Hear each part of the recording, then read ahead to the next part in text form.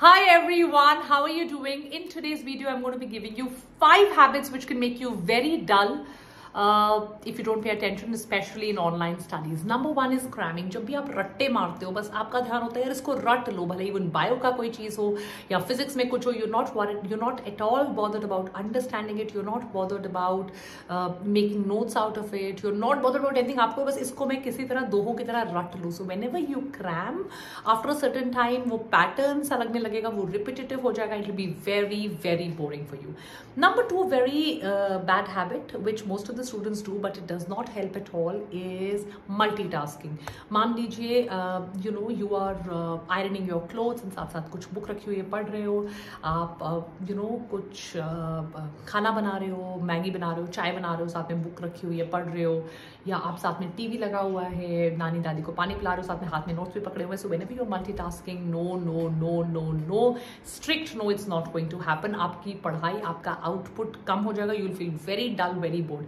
So number 1 was cramming, number 3 is multitasking, and number 2 was multitasking. Number 3 very important is listening to music. बहुत बार मैंने बच्चों को देखा है ईयरफोन्स लगे होते हैं और साथ में बुक ओपन होती है और what they do is notes ऐसे ओपन करके जोर जोर से पढ़ते रहेंगे और बीच बीच में गाना गुनगुनाएंगे. No, your brain can focus on only one thing. If it's it requires your brain power to work, it can either be your studies or it can be the music. Sometimes to relax, maybe a little light music or a little dhun, like a violin or something in play, but lyrics जिसमें होते हैं, जिसमें कुछ words होते हैं, और अगर चांद बालियां जैसा latest word है, not going to happen. It will make you very dull.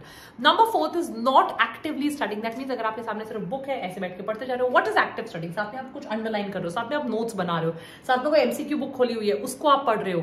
तो अगर आप सिर्फ ऐसे बुक खोली हुई है, थ्योरी बुक, हाथ में कोई पेन पेपर नहीं है, कोई साथ में नोट्स नहीं बना रहे, सिर्फ उसको करते जा रहे हो, 100% you're going to get very very dull in your studies. And last but not the least, which is the most common, is doing social media side by side. तो अगर obviously साथ में social media कर रहे हो तो आप डल क्या, मतलब आपने जो भी पढ़ा है, everything is going to go for a waste. You're not going to be understanding anything. इससे अच्छा पढ़ाई मत करो, सिर्फ उस टाइम पे social media कर लो. Right? So these are the 5 habits which make you very dull. Avoid them and don't forget to like and subscribe our channel, because all super amazing things related to NEET in biology come on this channel. Bye. Take care. Hope you're studying well. Bye.